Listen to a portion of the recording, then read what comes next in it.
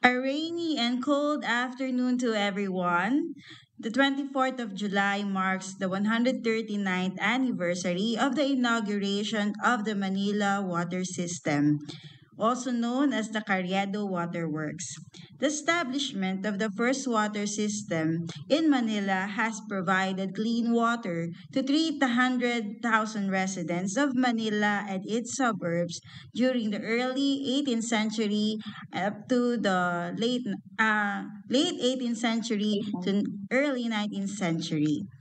This webinar with Sign Language Interpreter is brought to you by the National Historical Commission of the Philippines Museo Deposito in partnership with the National Council on Disability Affairs in celebration of the 43rd National Disability Prevention and Rehabilitation Week. To give us the welcome remarks and his message, let's hear it from the NCDA Executive Director, Engineer Elmer Rojas.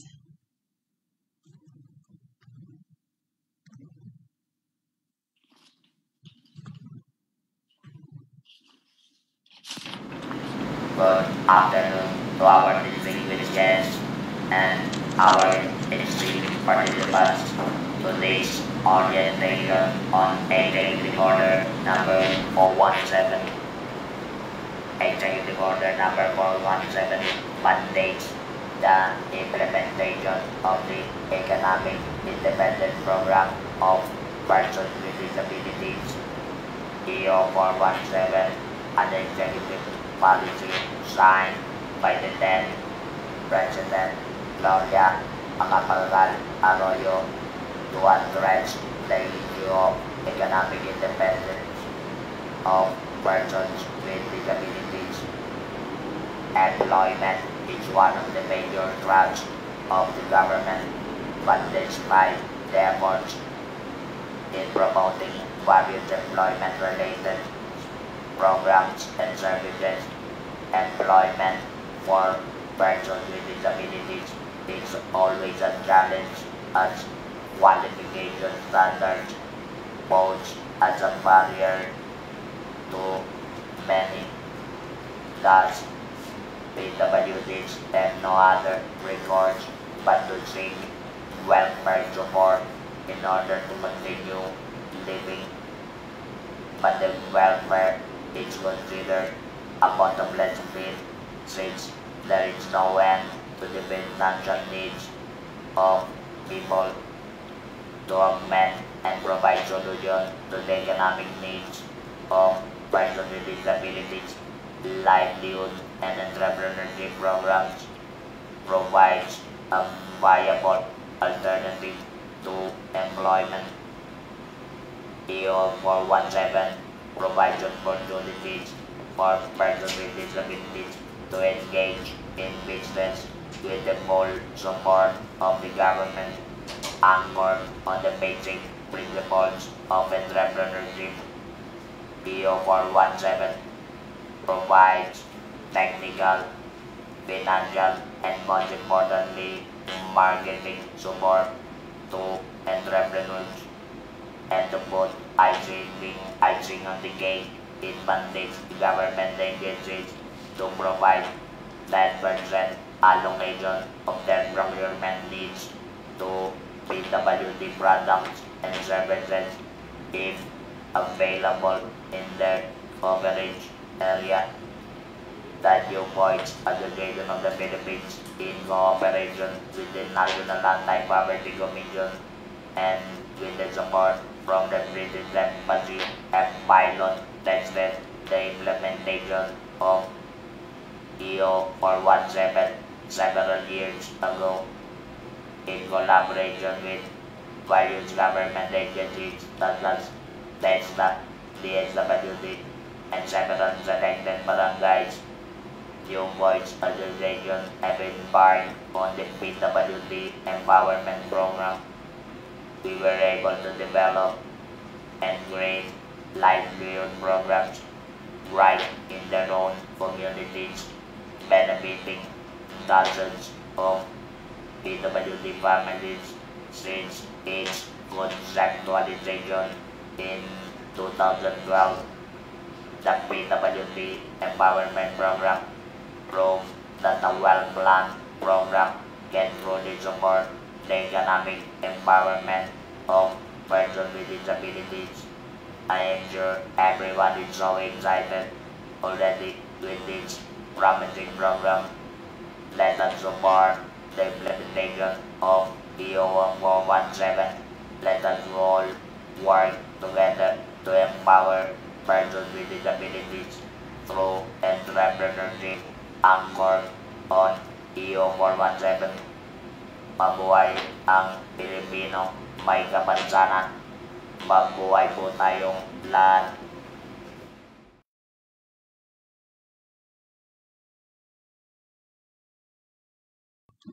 Thank you so much, Director Rojas. Now, let's proceed to introducing our speaker this afternoon. Our research speaker took up her doctorate in contemporary history at the Universidad Complutense de Madrid, Spain from 2017 to January 2021. Her dissertation entitled Public Works and the Spanish Colonial Agenda of Sanitation, Order, and Social Control in the late 18th century to 19th century Manila is related to the topic that she will be presenting this afternoon. From the same university in Spain, she finished her master's in contemporary history on September 2015 to October 2016 as sobresaliente cum laude or outstanding. Currently, she is an assistant professor at the Department of History, University of the Philippines. Without further ado, let us all welcome Dr. Ros A. Costelo. Hi ma'am, maraming salamat po sa inyong introduction, Miss Kay. Magandang hapon po sa inyong lahat, maulang hapon sa inyong lahat na nakikinig at sa iba pang bahagi, hindi lamang sa Maynila, kung hindi sa iba't ibang bahagi ng ating bansa.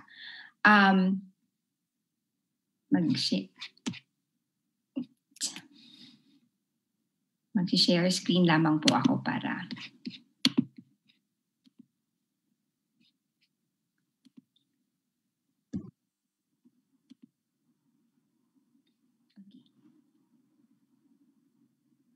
ayan, nakikita na. Okay.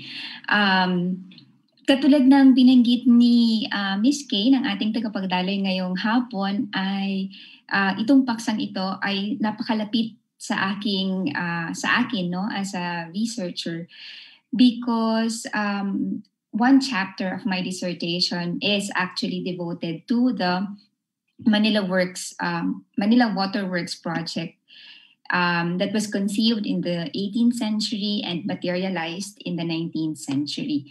So ngayong hapon, mapalad ako na mabigyan ng pagkakataon na maibahagi yung maibahagi po sa inyo yung isang bahagi ng aking pananaliksik. You know, ang Museo, El Deposito is very close to my heart. Habang nagsusulat ako ng aking dissertation, the National Historical Commission of the Philippines and contacted me if I could do the research and help them with the research and writing of the Museo. So, hindi ko pa nabibisita pero hopefully ay mabisita ko sa hinaharap, no?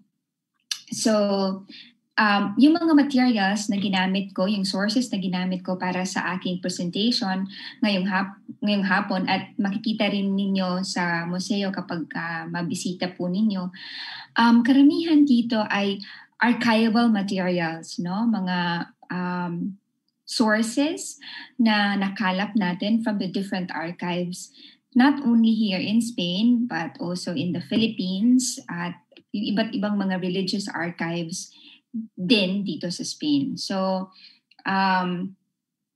medyo naging challenging kung paano i-reconstruct itong paksang ito. But thankfully, with the extant sources na meron ay nagkaroon tayo ng isang narrative. No? Paano nga ba nagsimula yung piped water supply in Manila? Okay, so tulad ng binanggit sa atin kanina, this week, kino-commemorate or sineselebrate, inaalala natin ang inauguration ng Manila Waterworks Project 139 years ago. On the 20th to the 24th of July 1882, Manila and its residents were portrayed in a festive and jovial mood. The streets and the facades of houses and public buildings were decorated with banners. The entire city was lighted and decorated with arcs and other artistic adornments. Carpets and awnings were erected along the principal streets of Manila, such as Escolta. A big banner with the words "A Carriedo, El Arrabal de Santa Cruz," or "To Carriedo" from the Santa Cruz suburb, and poles marked with Enaro Palacios, Bara, and Jove were displayed at the Visita Bridge or Puente de Visita, which connected Binondo to Santa Cruz. The centric Plaza de Goite was also adorned with arcs and works of art, which depicted allegories to the inauguration of the waterworks system. In Quiapo, where a street and bridge were named after Carriedo, exaltation for the philanthropist came in the decoration of houses' doors, banners, and arcs. The Carriedo Bridge had flower coronations, while the long stretch from San Sebastian to Sampaloc was adorned with masts and colored lanterns. There were also sports activities in the different parts of Manila and its suburbs during this week, during this period from 20 to 24 July. At night, the streets were illuminated until 10 o'clock in the evening. The plazas were filled with night performances of almost all important civic and military bands. Fireworks in Bagong Bayan became the most awaited part of the night. The 23rd day of July in 1882 was the highlight of the week. Ngayon tayo ay 24. So kahapon, 139 years ago, kahapon, yun yung highlight of the week. Why? Because this was the formal inauguration of the first waterworks system of Manila, a day that was chosen to also celebrate the birthday of the Queen Regent Maria Cristina. A civic procession was held, which was participated by the different sectors of the city, from the high civil and religious officials, members of the Manila City Council, members of the foreign consulates in the islands, members of the Sociedad Económica de Amigos del País, the press, different professors and students of different schools and universities, urban residents of all classes. Artistic floats depicting the different symbols of water paraded the streets. An order was released, stating that all babies, lahat ng baby na ipapanganak on the 23rd ay mabibigyan mapagkakauluban ng 25 pesos. True enough, almost all of the babies registered in the capital on that day were named Cristina or Cristino in honor of the Queen Regent and the inauguration of the Manila Waterworks. Kahit yung mga magpapakasal, yung mga couples na magpapakasal, binigyan din sila ng cash prize. All these activities form part of a week-long celebration of the inauguration of the symbolic fountain of the potable water system in Manila, named after the project's principal benefactor, Francisco Carriedo y Perida. These celebrations and the festive reception of the people became a symbolism of a new age in the capital. In the words of Manila's colonial officials, the act or the inauguration of the symbolic fountain became a symbol, to the opening of the capital of the archipelago to a new era of prosperity and fortune. In the Philippines, the Manila Waterworks project was one of the most significant colonial sanitary infrastructure projects in terms of magnitude, budget, and period of completion. primarily considered as one of the most important sanitary infrastructure achievements of the Spanish colonial government. The Manila Waterworks project was a centerpiece public works project of the City Council of Manila at the helm of the techno-scientific expertise of the engineers of the Inspección General de Obras Públicas. No. This project, the hydraulic system project, was intended to provide solutions to the problems of health and sanitation in a rapidly urbanizing Manila, a capital that was perennially plagued by cholera epidemics throughout the 19th century, and a city that was in dire need of adequate, clean, and safe water. So that was ito yung mga kaganapan sa Manila noong July 20 to 24. So ang Manila talagang celebrating because para bagang it was a new age, no, for the capital. Isang napakalaking public works project ang napasinayaan, at for the longest time, no, na inaabang-abangan yung pagbubukas ng Manila Waterworks ay napasinayaan ito noong July 23, 1882. Now today, ang magiging paksa, ang magiging discussion ko talaga ay paano nga ba nagsimula? Ano yung origins? Paano nagsimula at paano nag-develop yung proyekto ng paglalagay, no, ng sistemang patubigan o ng waterworks project or waterworks system sa Manila. My presentation today is divided into two parts. First, titignan natin yung contribution, yung legacy ni Francisco Carriedo y Perida. I think yung term na Carriedo, yung pangalan na Carriedo ay very familiar sa atin. No? Pero later this afternoon, titignan natin sino nga ba siya at bakit mayroong kalye, mayroong area in Manila na ipinangalan sa kanya. Even the Manila Waterworks Project, no, ay ipinangalan sa kanya. Ang tawag ay El Canal de Carriedo, no, or ito yung pangalan na binigay doon sa Manila Waterworks system.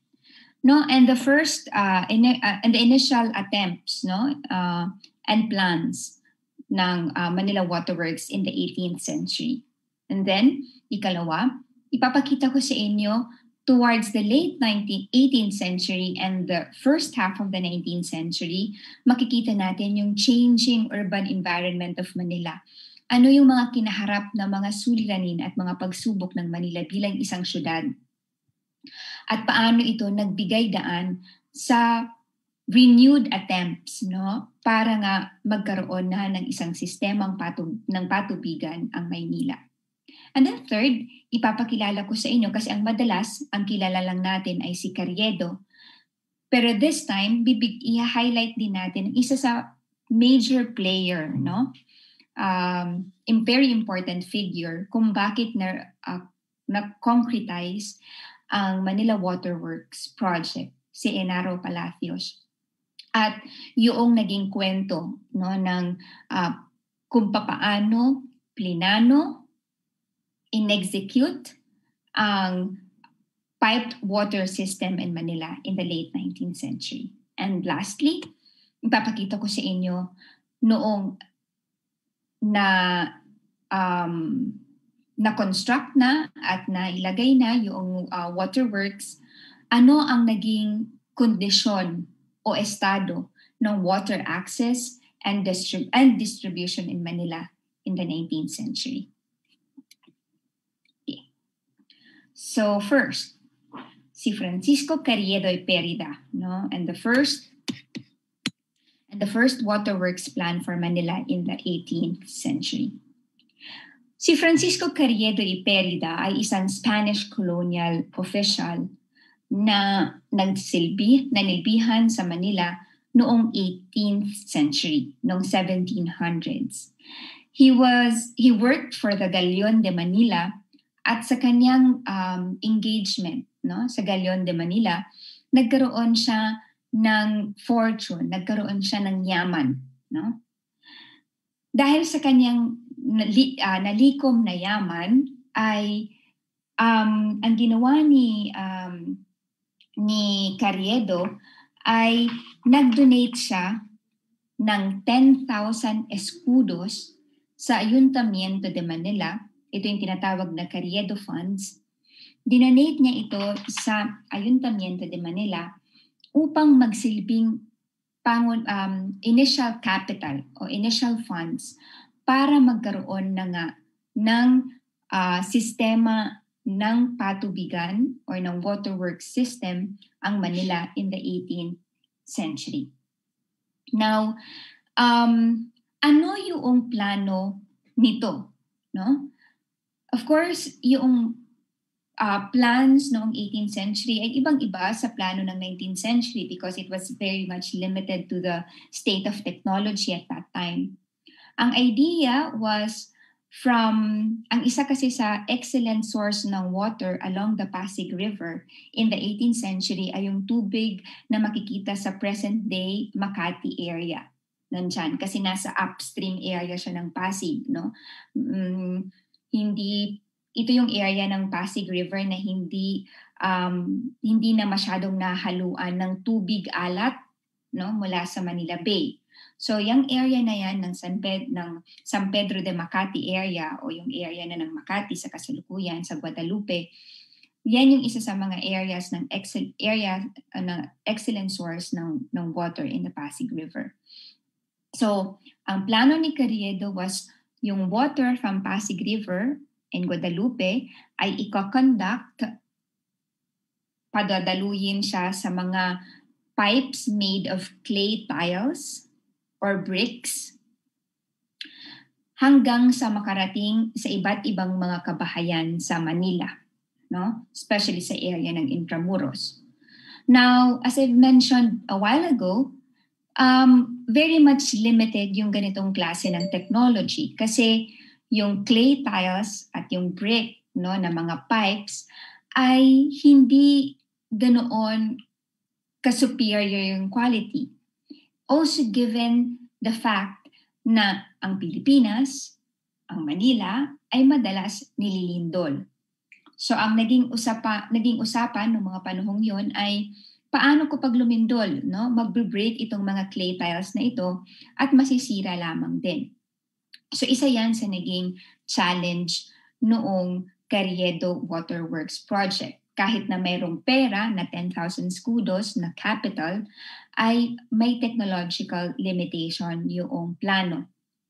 Also, pagdating ng 1760s, itong funds pala na ito, itong donation na ito ni Carriedo, ay ipinagkaloob niya sa Ayuntamiento de Manila noong 1733. No?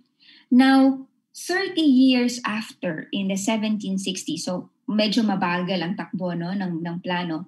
30 years after, in the 1760s,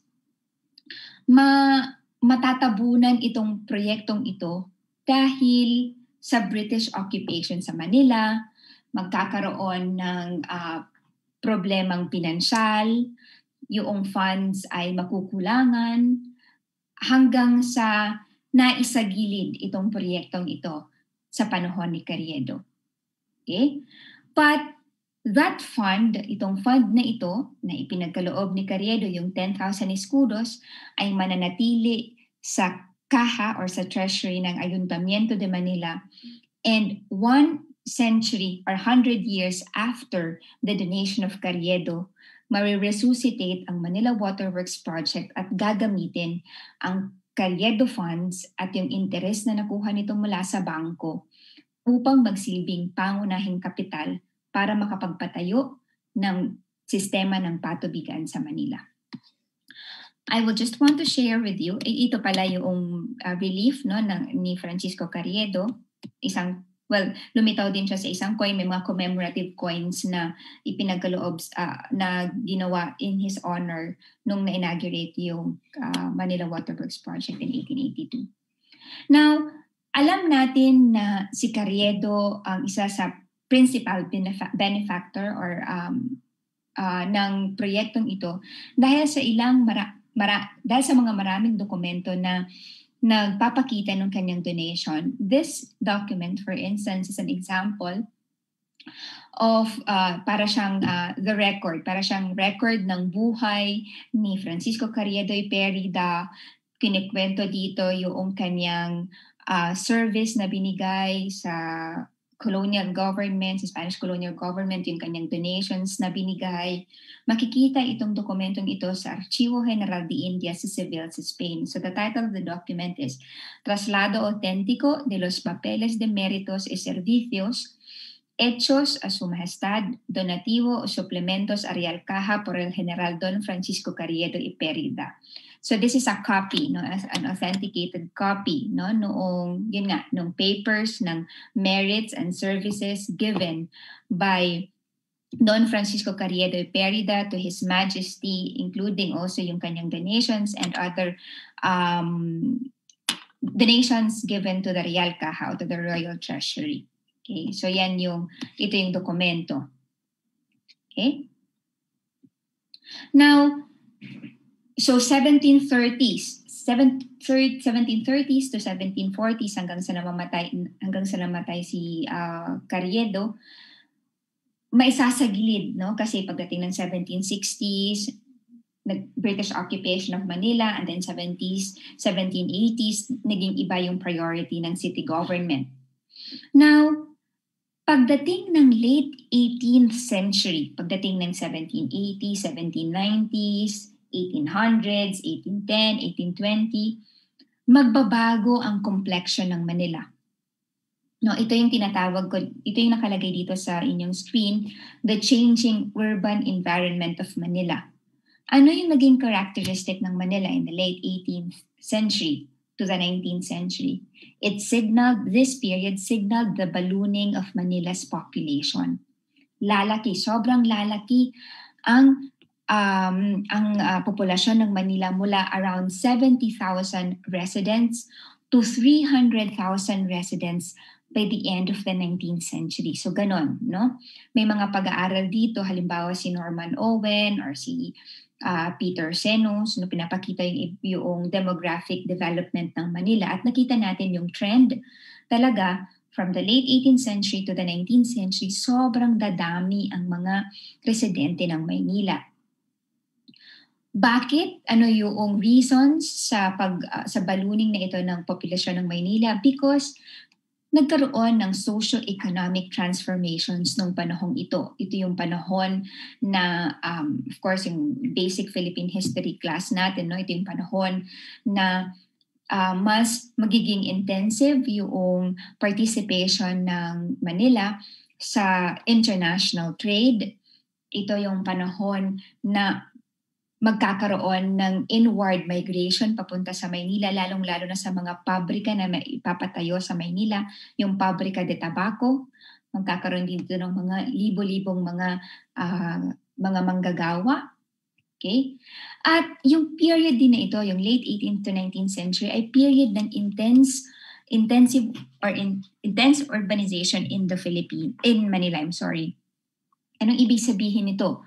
Magkakaroon ng maraming mga kabahayan, magkakaroon ng maraming mga structures, both government structures to civil, privately owned structures in Manila.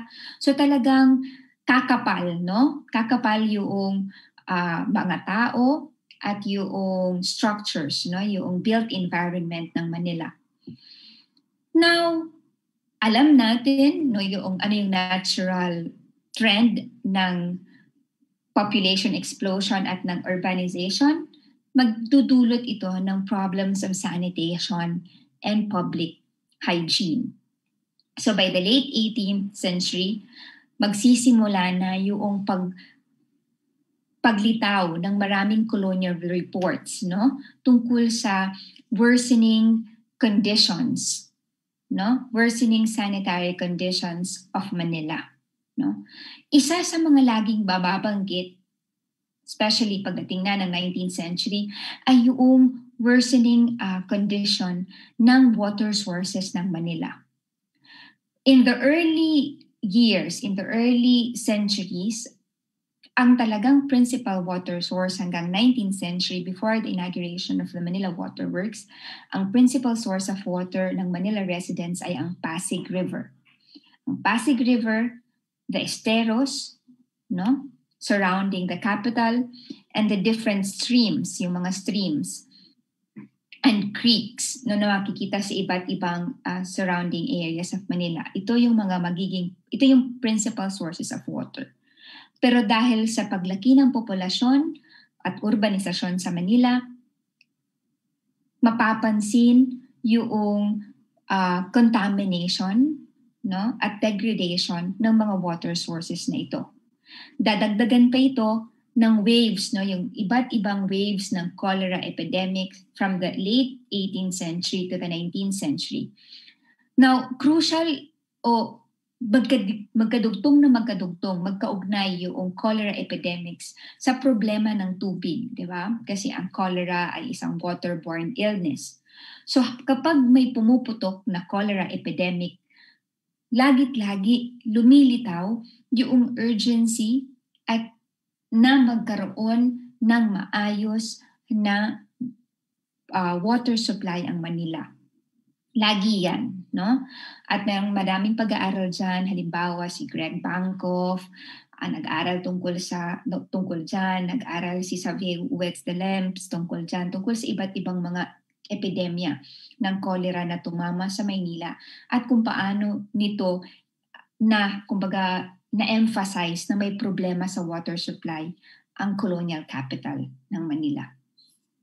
Now, this is the map of Manila noong 1816. Ang gusto kong ma-appreciate natin dito ay ito yung sinasabi ko na kung mapapansin niyo, kung i-compare natin yung mga maps of Manila in the earlier centuries, pagdating ng 19th century, mas magiging litaw, no? Magkikita na natin na ang dami ng mga structures sa paligid.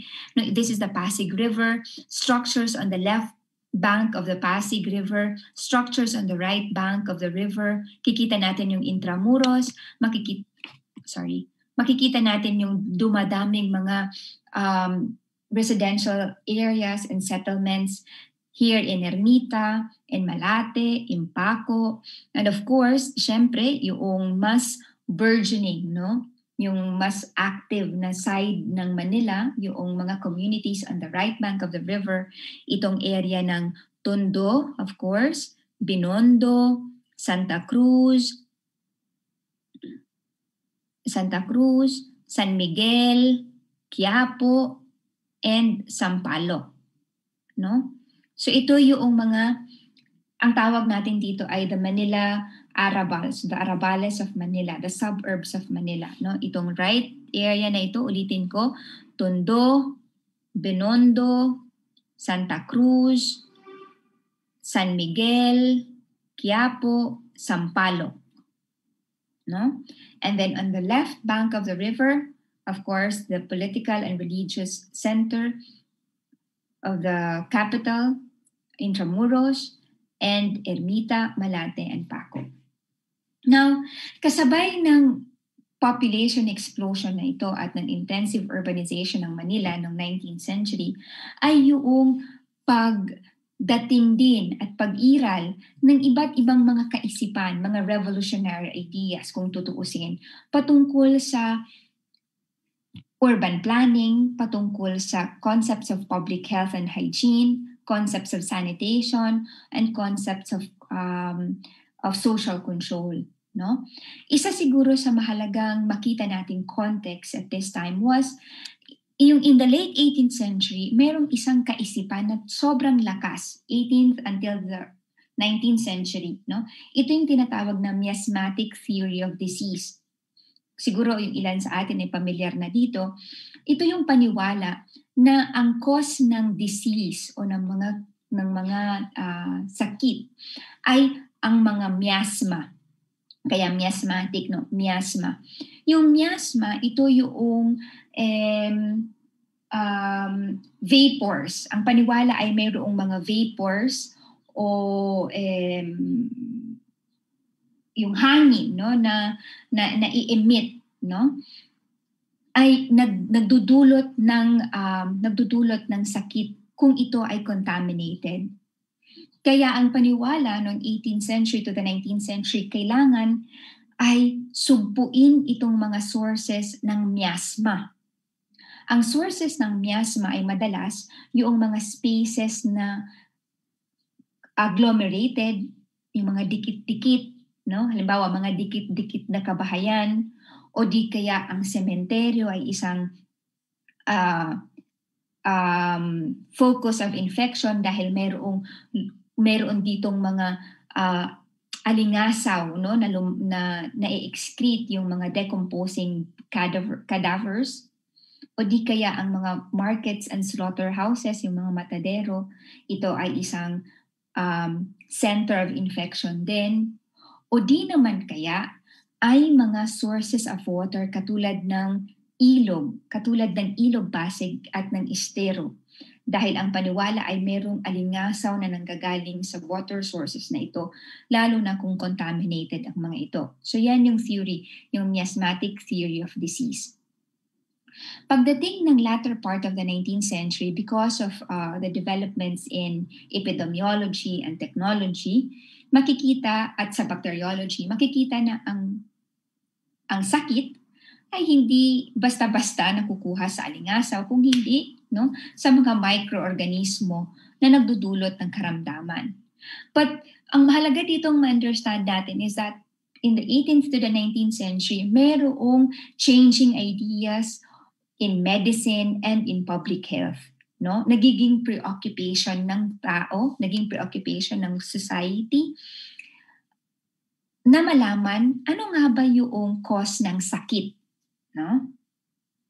Kasabay nito ay yung pag-spread na tinatawag ng hygienist movement, no? O yung higienismo.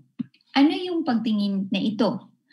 Itong movement na ito ay naniniwala itong mga tao sa likod ng higienismo or ng hygienist movement na kailangang i-advance yung public health lalong-lalo na sa mga syudad, no? Dahil ang paniwala ay upang mapataas yung kalidad ng pamumuhay ng mga tao, lalong-lalo na sa mga syudad, kailangang laging isaalang-alang yung public health, yung hygiene, yung sanitation, no? Sa pagplaplano ng mga syudad at sa paglalatag ng iba't ibang mga policies patungkol sa pamamalakad ng syudad. Okay?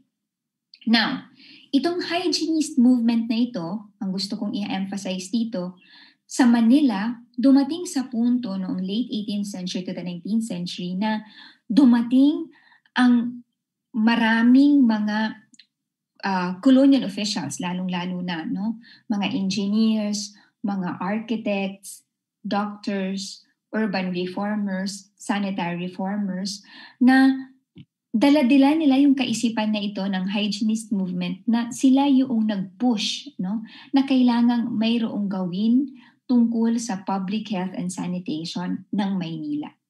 Okay? And yung isa pa na changing concept ng 18th and 19th century ay yung pagtingin, lalong-lalo na noong 19th century, ay pagtingin na kailangan ang syudad ay buuin ng networked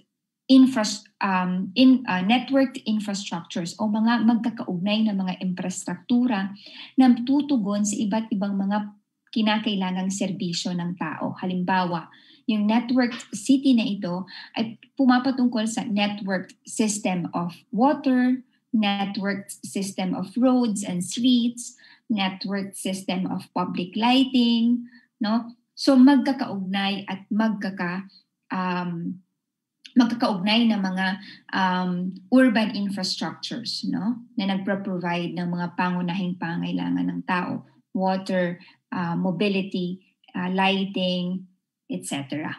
Okay? And last but not the least, napahapyawan ko na ito, but in the late 18th to the 19th century, this also signaled, especially in the Philippines, the arrival of more techno-scientific experts, more engineers, architects, doctors, and other urban reformers. Kasi ang tanong, Paano naging posible na nagkaroon ng mga ganitong public works projects or sanitary infrastructure projects? Also because at that time, in Spain, nagkaroon ng reforms tungkol sa reforms in the sectors of engineering, in science, and in medicine, at nadala ito papunta sa Pilipinas. Well, hindi lang naman sa Spain, kung hindi global trend ito noong 18th and 19th century. No? Yung ay new breed, yung bagong breed, no, ng mga techno-scientific and medical experts. Okay. Now, in Manila, pagdating ng early 19th century, especially in the 1840s and in the 1850s, mas makikita yung maraming yung urgency na, no, magiging urgent na yung paglalagay ng malinis na source ng tubig, lalong-lalo na ng inuming tubig. Tulad ng nabanggit ko kanina, sa panahon ng mga epidemya ng cholera, lalong-lalo na, mas mariresuscitate itong mga attempts na ito. Halimbawa, in the 1840s and in the 1850s, studies and plans by military engineers Tomas Cortes and Felipe de la Corte, no, were done and published. No? Mga military engineers sila. What did they do? No, they provided basically yung foundation ng project na dadalhin hanggang second half of the 19th century. They located and mapped the complex network of water systems in Manila and in the nearby areas of the colonial capital. They also located the different water sources, no, yung flow ng water sources in Manila, and the demographic composition of the urban capital in the mid-19th century. Halimbawa, itong larawan na nakikita ninyo, itong imahe na nakikita ninyo ngayon, ito yung isa sa mga produkto ng mga techno-scientific studies na ito. Because kailangan mo nang aralin ang topography ng Manila. Nasaan ba yung water sources? Aside from the Pasig River and the Esteros, ano pa yung mga potential water sources nearby the capital? So ito yung time na nag-conduct ng maraming field studies, itong mga military engineers na ito, nagpunta sila sa areas ng present-day Diliman, no, sa area ng Quezon City kasi maraming mga streams dyan, maraming mga arroyos dyan sa area na yan. Nagpunta sila sa area ng San Mateo, area ng Marikina, area ng San Juan del Monte. So yung mga nakapalibot, no, sa Manila noong 19th century para makita nila ano ba yung mga possible water sources, clean sources of water, no, potable water. So halimbawa, kung makikita ninyo, ito yung Manila, no? Ito yung Manila, andito ito yung Pasig River. Ito yung Pasig River. Now, ito yung Arabales of Ermita, Malate, and Paco. Ito yung right Arabales of Binondo, Tondo, etc. So, makikita ninyo dito sa mapa na ito, halimbawa, aside from the Pasig River, ito yung ilang mga water sources na na-identify, no? Halimbawa, kitang-kita mo dito yung pag-highlight sa Marikina River, sa area ng Santolan, ng Marikina River. In the 19th century, sa documents, ang Marikina River, ang tawag ay San Mateo River. And then ini-specify, kasi yung San Mateo River mahaba, tapos ini-specify nila which concrete parts of the San Mateo River yung kanilang pinapatungkulan. Halimbawa, the area of Marikina or the area of Santolan, etc. No? Tapos itong areas na ito, no? Ano yung iba't ibang mga water sources dyan. Isa sa mga gusto kong i-share, no, na important contribution ng mga initial attempts na ito, first attempts in the early 19th century, ay yung nagawa ni Tomas Cortes. Because for the first time, si Tomas Cortes, he did a scientific study kung paano dapat yung water distribution in Manila in terms of yung demography, no, yung dami ng tao ng Manila, at ano yung kinakailangang volume ng tubig, no, na produce. So halimbawa, they conducted a census, no? So sa different suburbs of Manila, halimbawa in Intramuros, in Tindo, Binondo, Santa Cruz, Quiapo, Sampaloc, San Miguel, San Fernando de Dilao, Ermita, Malate, and the different Chinese and temporary residents of Manila. At ito yung nakita nilang census. No? In Intramuros, there were around 13,000 inhabitants. In Tondo, 37. In Binondo, 57,000. In Santa Cruz, 19,000. Quiapo, 9,000. Sampaloc, 11,000, etc. Total of around 217, no? Close to 220,000 residents in the 1840s. Ito yung censo. Ito yung census na nakita nila. Now, for these engineers, napakahalaga sa kanila muna na ma-establish ilan ba yung kailangang serbisyuhan ng tubig. So, 220,000. Given na kailangan ang isang tao ay nagko-consume ng 10 liters a day, halimbawa, gaano kalaki ng volume ng tubig ang kailangang i-conduct papunta sa Maynila at ano yung mga streams or rivers or areas ng water sources na pwedeng mapagkunan ng tubig na ito na ipaparating sa Maynila. And that was this data was crucial, no? Also, okay, yun yung kay Tomas Cortes in the 1840s. Kay Felipe de la Corte naman in the 1850s, ang ginawa ni Felipe de la Corte mas advanced na. No? Kasi si Tomas Cortes, ang kanyang pinagkaabalahan, yung demography ng Maynila, yung different water sources in Manila. Whereas si Felipe de la Corte in the 1850s, mas advanced na yung studies niya kasi dito, he already proposed a concrete project, no, on how to provide water service para sa mga residents ng Manila. So, halimbawa, he already proposed na ito yung kakailanganin halaga, halimbawa for the construction of mines, no, for the acquisition and construction of iron pipes where water will be conducted, for clay pipes, for fences and other accessories, for tools, for obras, etc. Now, this table will show you yung in the 1850s, according to this military engineer, kakailanganin ng around 200,000 pesos for the necessary works in the conduction of piped water from Tungtung.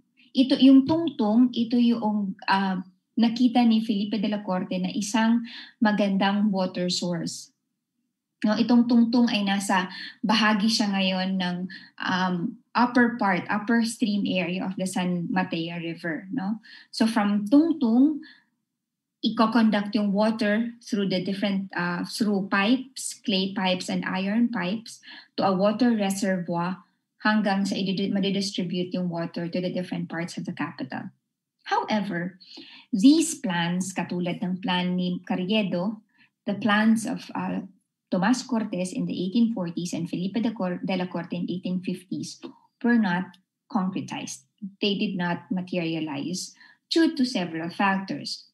Number one, finances, pera, no, capital. Insufficient yung capital at that time. No, yun talaga yung pangunahing dahilan. Hindi pa sapat. Although during this period, pinag-uusapan na mayroong Carriedo funds, pero at that time, in 1840s, 1850s, hindi pa sapat, no, yung pera na mayroon ang City Council of Manila, maging ang central government, ang central colonial government.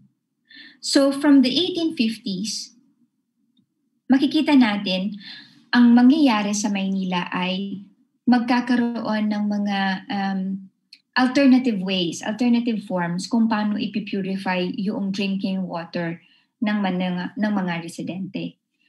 As I've mentioned before, ang prime principal source of water ng mga Manila residents ay ang Pasig River, ang Asteros at ang different streams in nearby the capital of Manila. Ang mga mas nakakariwasang mga residente ng Manila ay meron silang mga private water cisterns. So, kinokolekta nila yung rainfall, tapos meron silang private supply ng water.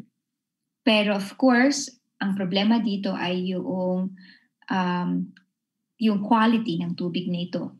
At this time, ang isang kinharap talaga na problema ng Manila ay pataas yung presyo ng inuming tubig. Yung mga mas nakakariwasa, bumibila sila ng tubig na binibenta ng mga tinatawag ng mga aguadores or mga water carriers. Tubig na nakukuha sa area ng Guadalupe, sa Makati ngayon, kasi tulad ng binanggit ko kanina, yan yung isa sa mga kahit papaano excellent sources ng water from the Pasig River or di kaya sa mga streams, no, yung San Juan del Monte stream or sa iba't ibang mga batis, no, na pure excellent pa yung water. So ang ginawa ng colonial government, naglabas ito ng maraming mga bandos or mga instructions on how to purify water, no? So halimbawa, itong document na ito, this is very interesting, in the 1850s, sa panahon na pumuputok ang epidemya ng cholera, ilang beses nare-remind ng colonial government na kailangang i-purify yung tubig. So ang ginawa ng colonial government, nag-publish sila ng bando or ng kautusan in Tagalog and in Espanyol. Ang title ng document nito ay Maliwanag na Aral sa Paglilinis ng Tubig sa Ilog ng Mainom ng Tao. Sige, basahin natin ng konti para lang makita natin. This was published in April of 1850, no?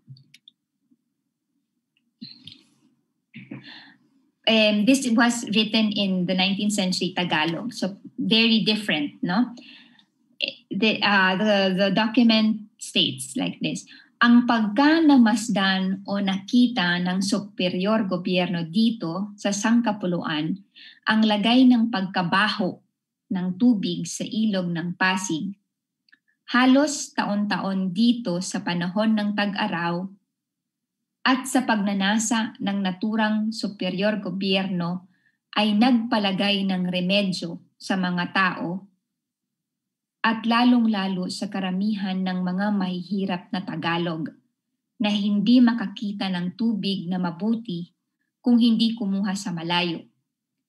Kapag karinig ko ng hatol ng mga marurunong na tao dito sa bagay na ito, ilinalang ko na ipalimbag at sa subdelegado ng medisina, ilinalang ko na ipalimbag at ipamalita ang sunod-sunod na aral na hatol ng puno ng sanidad militar at subdelegado ng medisina at ipinagbilin ang gagawin o aral na sa ibaba nito nang huwag magkasakit ang mga tao kung kanilang walang bahalain o ipagpabaya itong naturang aral. So ano yung aral ng paglilinis ng tubig sa ilog ng Pasig upang mainom ito?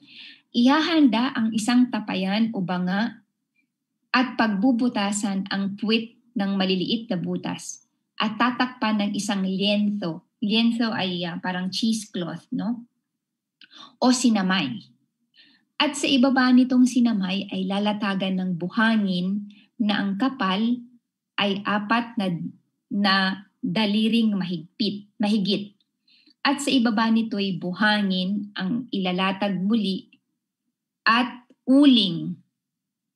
So, mayroong buhangin, no? Lalagyan ng buhangin, lalagyan ng uling, no? So, yun yung purification technique, no? At kung magawa na ito ay pupunuin ang tapayan o banga ng tubig sa ilog na parang isang ligihang patutuluin at ang tubig na tutulo ang siyang iinumin.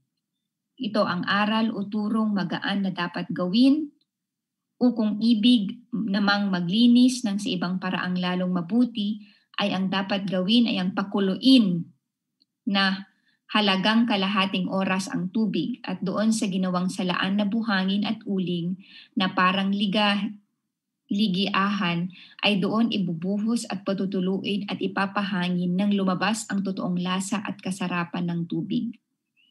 Ang taong ibig maglinis ng maruming tubig ay humahanap ng malalaking sisidlan na para ng mga kalamba. Okay? Yan. So this was published in 1850. So para lang mas maintindihan natin, no? So ang ginawa ng colonial government, nagbigay siya ng parang instructions, no? Kasi hindi pa nga may lalagay yung piped water. So, ang ginawa ay nagbigay ito ng mga rekomendasyon. Kung ang tubig na iinumin ay manggagaling sa ilog Pasig, kailangan siyang pakuluan ng halos kalahating oras, no? And then maglalagay ng isang tapayan, isang malaking banga, nalalagyan ng isang cloth, ng isang tela o di kaya sinamay. Ito yung magiging first filtration layer, no? Sa sinamay, dadaan ng tubig, tapos mayroong buhangin, mayroong uling, may buhangin ulit, no? Tapos yung tubig na tutulo mula sa almost 3 layers of filtration na yan ay pahahanginan hanggang sa ma-reach yung mas natural na lasa ng tubig at ito'y pwede nang mainom. No?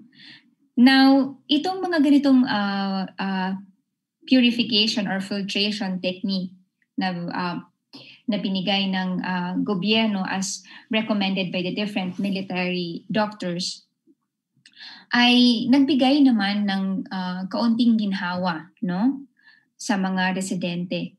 Pero hindi pa rin nito nasusolusyonan. Kumbaga ito ay temporary solution lamang.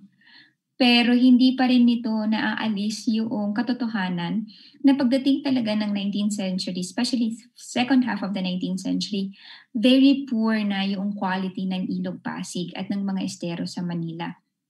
Lalong-lalo na kapag panahon ng epidemya, nagiging mga infection hotspots ito.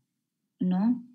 Kaya kailangan talagang masolusyonan na kailangang ma-source out na yung tubig sa isang area na hindi ilog Pasig o na hindi estero. Kasi in fact in the 1870s mismong ang mga members of the City Council of Manila, sila na mismo yung susulat sa Madrid. Sasabihin nila na hindi na talaga po pwede yung mga temporary solutions sa water crisis or sa water problem ng Manila. Halimbawa, ipapakita ko sa inyo ang isang letter na sinulat ng Inspektor Regidor ng Tondo at ng Sampaloc sa gobyerno, sa Central Colonial Government na itinaas hanggang sa Madrid. Itong liham na ito was written in Spanish. Magpaprovide ako later ng English translation para lang makita ninyo na mismong ang mga officials na mismo ng city government ang nagsasabi na hindi na talaga po pwede na walang piped water in Manila, na isang potable water source in Manila. So this is the letter. It was written in 1875, May 1875. So kalagitnaan ng summer. Ito yung napansin ko sa mga dokumento. Madalas, yung water crisis in Manila, yung water problem in Manila, maraming mga dokumento yung maproproduce. As in, sobrang ang daming pleas, ang daming petitions and letters that were produced during pag may pumuputok na epidemya, especially cholera epidemic. Number 2, sa panahon ng tag-init. Panahon ng summer, lagi, ulit-ulit yan, magkakaroon ng maraming reports tungkol sa water problem in Manila. So this is an example, May 10 of 1875. This is the part of the letter of the plea in Espanol, no? This is the translation that I'll provide. As Regidor Inspector of the Arrabal of Tondo and Sampaloc, I present to you, your gentleman, or that the proletarian class, or better said, the people of the Arrabales are going through hardships with the scarcity of drinking water. The rivers and estuaries that are the main sources of water supply are unbearable due to their state of contamination. Perhaps it is because of some plants floating in the country known as lia. Hanggang ngayon, di ba, nakikita pa rin natin yan sa Ilog Pasig, no? Yung floating na mga plants. Itong plants na ito ay nagiging cause ng worsening ng water condition ng Pasig because according to them, no, the plants ay nagmix, no, nahahalo sa tubig and has corrupted the state of the water na even ang mga fish o ang mga ang mga isda, no, ay hindi na makita sa ilog. Naturally, sabi ng official na ito, marami daw nakikitang mga decomposing na isda sa Ilog Pasig due to the worsening state of the water. Ito na yung babala. If you do not come in time to correct this state, or if you do not provide anything better to change this, I am afraid that the local community, out of necessity, would have to always use this water for drinking as there is none other. And we would be sorry for an eventful calamity. God forbid. For this reason, in fulfillment of my duty as Inspector of the Arabales, I inform you in order to create the measures suitable to save the population from a forthcoming misfortune as a consequence of the insalubrity of this primary need. So, talagang sumusulat na talaga sila. Hindi na talaga pwede kasi yung Ilog Pasig madumi, marami ng mga floating plants and dead fish, hindi na kaaya-aya yung lasa at yung quality. Kaya minsan, or di ba, meron tayo yung mga romanticized images of the Pasig River na noon, malinis. Well, kung ikukumpara siguro siya ngayon at yung late 19th century or early 20th century, walang komparasyon, no? As in, sobrang grabe na yung state ng Pasig River ngayon kung ikukumpara ng late 19th century. But in the mid-19th century to the second half of the 19th century, serious problem na yung worsening quality no, ng Pasig River. At hindi na ito yung laging depiction na pristine yung Ilog Pasig. No? Okay. Now, dahil sa dumaraming apela, dumaraming pleas and petitions na magkaroon na nga ng piped waterworks in Manila, dahil na rin sa nakikita talaga na isa siyang matinding pangangailangan. At dahil rin sa pagdating sa Maynila ng mga bagong breed ng mga inhinyero at mga arkitekto at mga urban reformers, pagdating ng second half of the 19th century, binuhay muli yung proyektong ito na maglagay ng pipe water system in Manila. Led by an engineer, si Genaro Palacios. Si Genaro Palacios, kaiba siya sa mga unang dalawang inhinyero na nabanggit ko. Because hindi siya military engineer. He was a civil engineer. Kaya ina-argue ko na isa sa mga pangunahing dahilan kung bakit na-concretize itong public works project na ito because of this man. We always attribute the Manila Waterworks project to Carriedo, because he provided the capital, he provided the funds. But for me, equal recognition should be given to Genaro Palacios because if not for his or his expertise, his techno-scientific expertise, really, it was crucial. It was crucial to the concretization, the materialization of the Manila Waterworks project in Manila.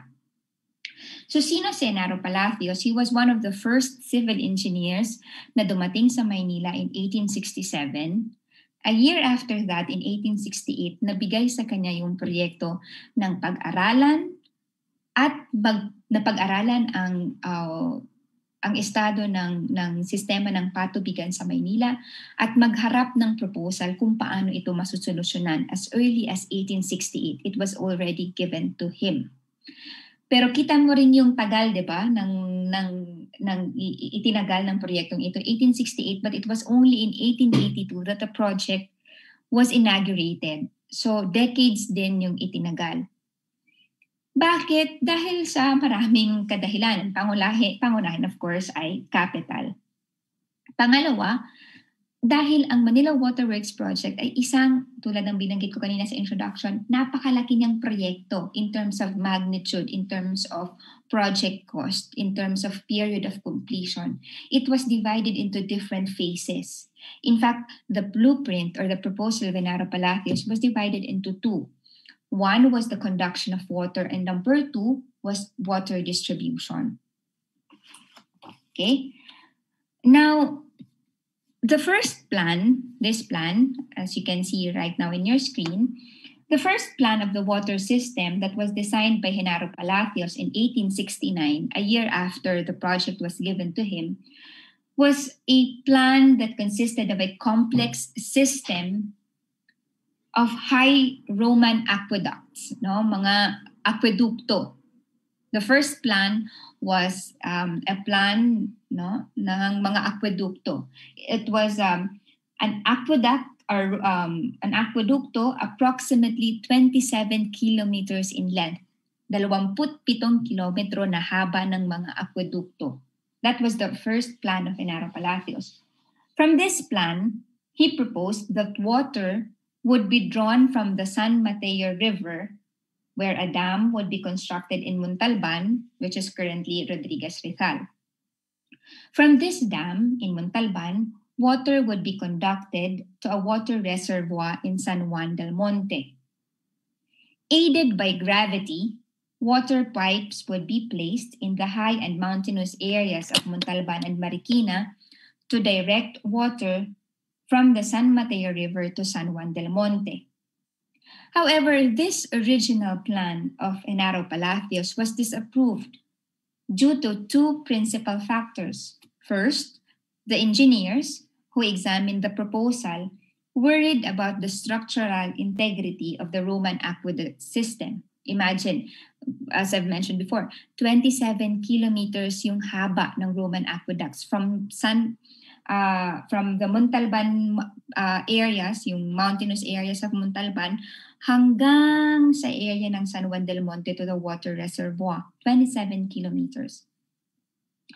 Now, taking into consideration the frequency of calamities such as earthquakes and typhoons, yung mga engineers na nag-review ng proposal na ito, they feared na pag tumama ang isang malakas na terremoto or ng isang malakas na earthquake, masisira itong aquedukto na ito. And second factor why this proposal was disapproved, the construction of these structures amounted to 12,250,000 pesetas. It was just a huge amount for the capital and for the colony in general. So dalawang dahilan. Yung design at pangalawa, yung budget. Yun yung reasons bakit hindi ito na patupad. So makikita natin dito, ito yung Roman aqueduct, 27 kilometers length na Roman aqueduct hanggang sa makarating sa area ng water reservoir, hanggang sa makarating sa area ng the Arrabales of Manila. So, what was the approved plan then? Okay. Genaro Palacios, Engineer Palacios, presented a less expensive alternative plan. And this is the plan that you are seeing right now. No? It consisted of drawing water from one of the lower parts of San Mateo River, which is present-day Marikina River, particularly in the area of Libis, no? To a pipeline leading to a water reservoir in San Juan del Monte. Then to the water distribution lines in Manila and its suburbs. This alternative plan became the final blueprint for the Manila water supply system, although it was only on April 30, 1874, that Genaro Palacios submitted the specific details of the plan.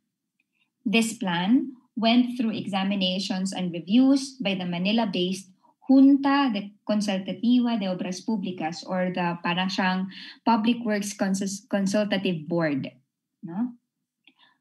On October 19, 1871, the plan went through evaluation and assessment of the Madrid-based Junta Consultativa de Caminos, Puertos y Canales. So this was the Consultative Board of Engineers in Madrid already. So dalawa yung pinagdaanan niya. In the Philippines first, in the colony first, and then it was submitted to Madrid for review and approval.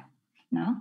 It was in a royal order approved on June 10, 1875, that the waterworks plan was approved with some modifications. This less economical second design, which used pumping machines to conduct water, amounted to 3,685,296 pesetas. The proposal was the one supported and approved by the colonial authorities both in the Philippines and in Spain. The budget was divided into two. The first phase was the conduction phase, which with a budget of 1,842,264 pesetas, and the second phase of the project was the distribution phase, which reached 1,843,031 pesetas. Appropriating funds for this large-scale hydraulic infrastructure involved countless documentations and debates among colonial officials in the Philippines and in Spain. As previously mentioned, the principal source of the project was the Carriedo funds, no, that had grown significantly for the past century. From 10,000 escudos, it grew to 177,000 pesetas by the 1860s. So ganun kalaki yung interest na kinita nung 10,000 capital ni Carriedo. However, kulang pa rin, no? It was not sufficient, no? So other resources had to be tapped to cover the entire costs of the project. As a response, the City Council proposed the imposition of a meat tax, no? Impuesto de carne. So ano siya, lahat ng karne na bibilhin sa Maynila ay merong added tax. No, at yung added tax na yon ay may bibigay o may ilalagay doon sa waterworks project. No? This proposal was then approved in Manila and in Spain. No?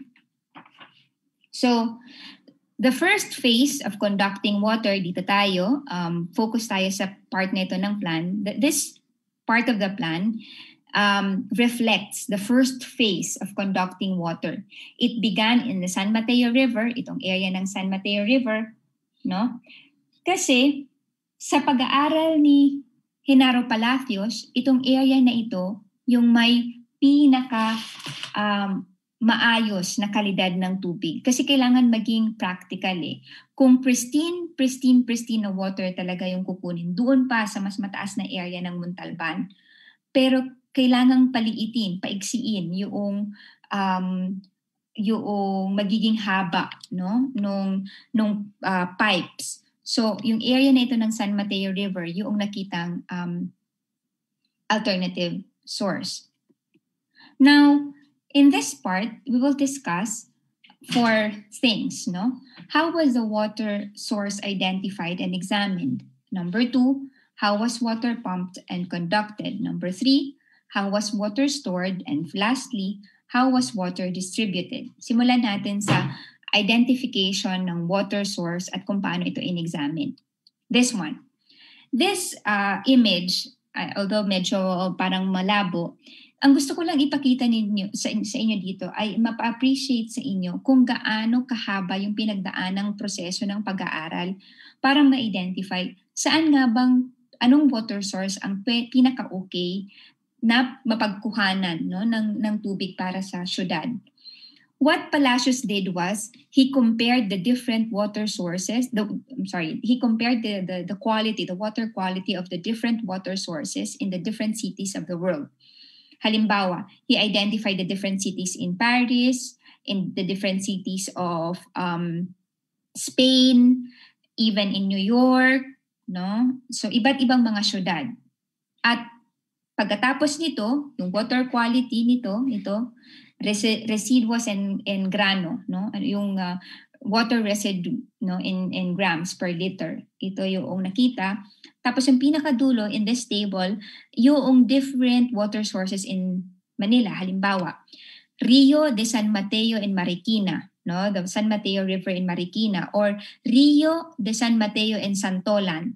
So katulad ng binanggit ko kanina, mahaba yung river na yan. So ang ginagawa ng mga engineers, in-specify nila which particular areas of the river yung pinagkuhanan nila ng tubig. So merong area ng Marikina, may area ng Santolan, Rio de San Mateo in Tungtung, sa area ng Tungtung, or Pasig River. Now, what's interesting dito sa ginawa ni Naro Palacios was he employed also yung developing technologies in chemistry and science, no, kung paano pwedeng ma-ensure na maganda yung kalidad ng tubig na mapapadala sa syudad. So ang ginawa ko, I translated the different documents. Ito yung summary findings, no? Naglagay ng mga water samples, binigay ito sa mga iba't ibang mga farmasya, mga pharmacies, kasi sila lang yung at that time, in the 19th century, sila lang yung may lisensya para magsuri ng mga mga ganitong sample.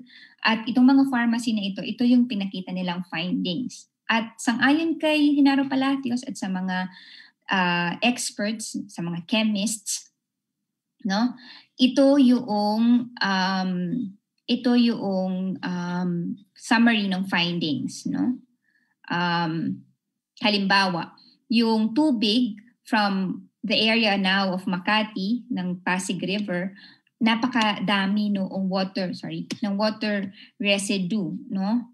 Na naiiwan sa tubig. Meron itong lime, carbonate, indications of magnesia, large quantity of organic substances, no? The water can be considered as potable considering the number of salts, but it contains a large amount of organic matter. Therefore, water can only be used for drinking if it goes through the process of filtering, of filtration, no, through layers of carbon. So ito yung, di ba, nabanggit ko kanina, ito na yung pinakamahal na tubig na nabibili sa Maynila, mula yung binibenta ng mga water carriers or mga aguadores. Pero gamit ang chemical analysis, hindi pa rin pala siya masyadong okay kasi may masyadong malaking content ng organic matter, no? Now, comparing this to the river of San Mateo, itong tatlong ito, tapos yung different areas, pareho na, aside from yung Tungtung, itong dalawang ito, yung San Mateo River in Marikina and Santolan, little amount of salts, no? Tapos pinakita yung iba't ibang composition of water. In Marikina, the water contains some organic matter. Also in Santolan, it also contains organic matter, no? Mayroon ding mga organic matter, pero hindi kasing lala noong water from the Pasig River in Makati. Okay, so given this data, no, although the previous chemical analysis of the San Mateo River supported its good water quality, the Consultative Board of Engineers in Manila and in Madrid made adjustments to the plan made by Palacios by including filtration galleries in Santolan to ensure that water impurities and turbidity would not be drawn from the said river, no? So yan yung naging solution, maglagay ng mga filtration techniques in Santolan. Balik tayo dito. So this is the river. Ang ginawa, so water will be conducted from the river, ito na yung na-identify, and then they built, no, a water pumping station in Santolan, here in this area. Water from San Mateo River was pumped by steam-powered engines located in Santolan. So this is Santolan, this is this area, okay? These machines, or the steam-powered machines in Santolan, pumped 103 liters of water 103 liters of water per second for the daily consumption of 220,000 inhabitants. According to the plan, the pumping station would use Cornish machines, an English technology developed in the 19th century that used coal to generate high-pressure vessels that would elevate and draw off water. Para makita lamang ninyo, so that I'll show you, this is the design of the steam-powered water pump.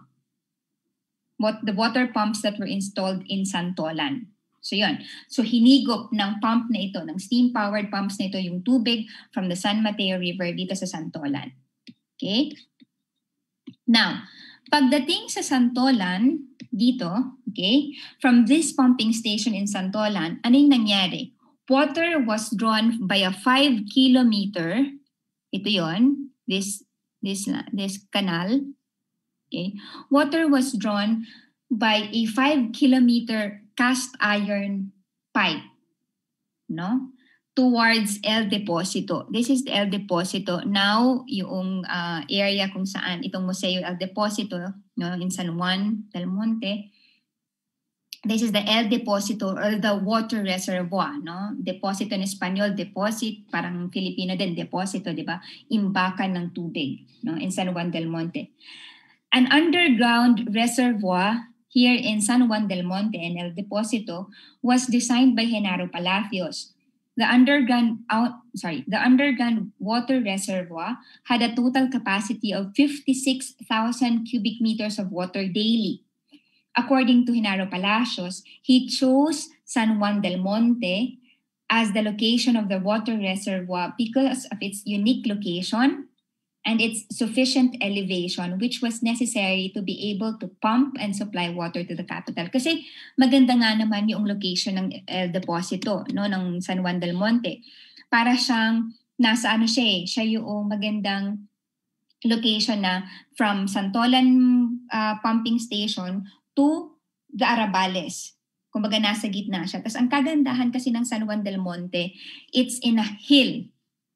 Nasa isang loma siya, loma. It's an elevated land. So from that elevated area, mas madali yung pag-distribute ng water papunta sa capital. Okay? Okay. Okay. Sorry. Napakita ko na to. Ito lang yung, I wanted to show this to you. Para lang mapakita na noong pinaplano yung waterworks na ito, ang daming different technologies, hindi lang in fact, ang isa sa mga kailangan nating ma-appreciate, yung waterworks project was a product of the different technologies, no? Different technologies. French technology, British technology, Spanish technology, Filipino technology. Produkto ito ng iba't ibang mga teknolohiya at iba't ibang konocimiento or knowledge, no, nung panahong ito. So, halimbawa, meron kang mga machines from Belgium, from France, no? From France. So, iba't ibang mga manufacturers, iba't ibang mga machines, iba't ibang mga teknolohiya ang ginamit para sa proyektong ito. Kaya very interesting siya as a project, no? Isa siyang, kung pag-itintingnan natin yung history of engineering, kumbaga in Manila, ang gandang pag-aaralan ng Waterworks project kasi siya, very rich, no? Yung involvement ng iba't ibang klase ng mga tao at mga actors, no? Kung paano na-concretize itong project na ito. Okay. Now, from the El Deposito, this is the picture of the building of the water reservoir. From the El Deposito, or from the water reservoir, water was forcefully conducted to a line of cast iron pipes of varied measurements and diameters along a purchased right-of-way to the city.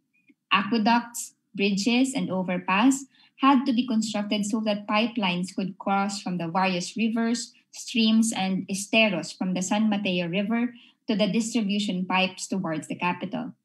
Genaro Palacios and the other engineers designed many plants, such as those that were constructed in the San Juan del Monte River, as well in the streams of Ermitaño, Ulat, Sugnason, Payatas, Bocana, Lokban, etc. So ang dami kasing mga streams, maraming mga creek, no? Sa pagitan ng San Mateo River pa hanggang sa Maynila. So ang daming tinayo na mga aquedukto at mga tulay para dito. And ang magandang example niyan ay ito. No? Ito yung plan for the San Juan del Monte Aqueducto. No? Ito yung plan. And then this was, ito yung aqueducto sa San Juan del Monte at makikita natin yung pipes, no? Ng water pipes. No? At yung women, no? In the river. No?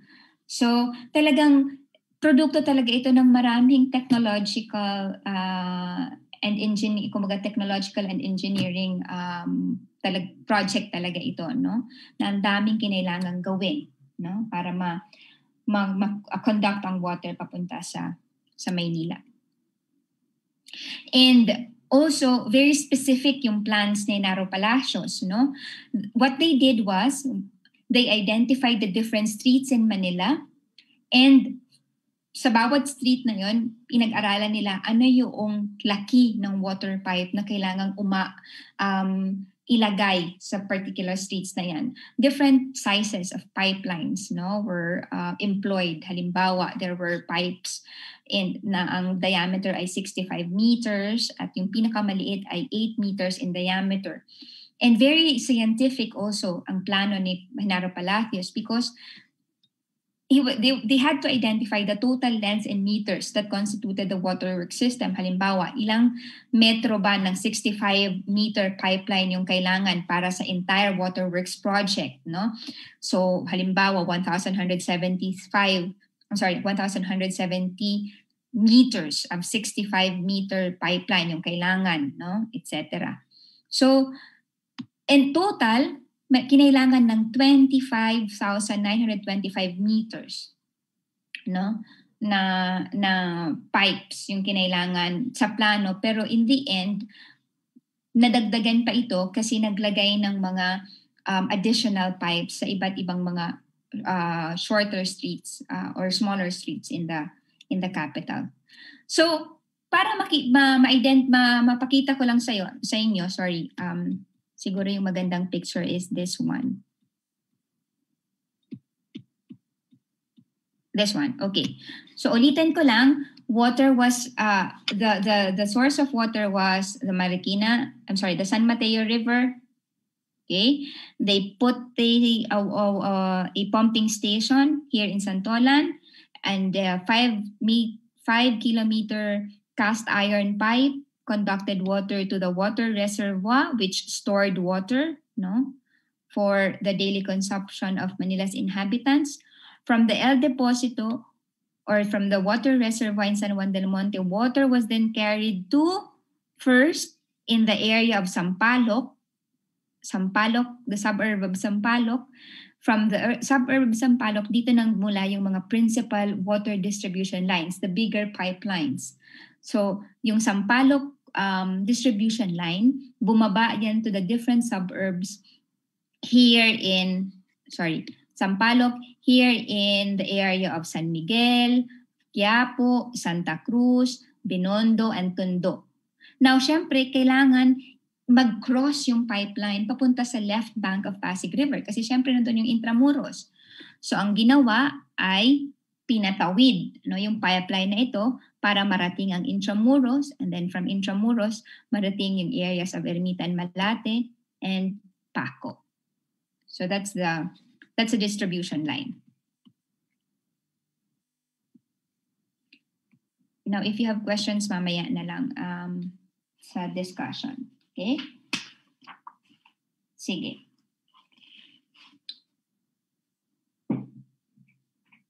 Palacios, in his plan, attempted to create a system of water distribution in Manila and its suburbs through the identification and classification of streets from which he would base the type of pipelines pipelines that would traverse the different thoroughfares of the suburbs.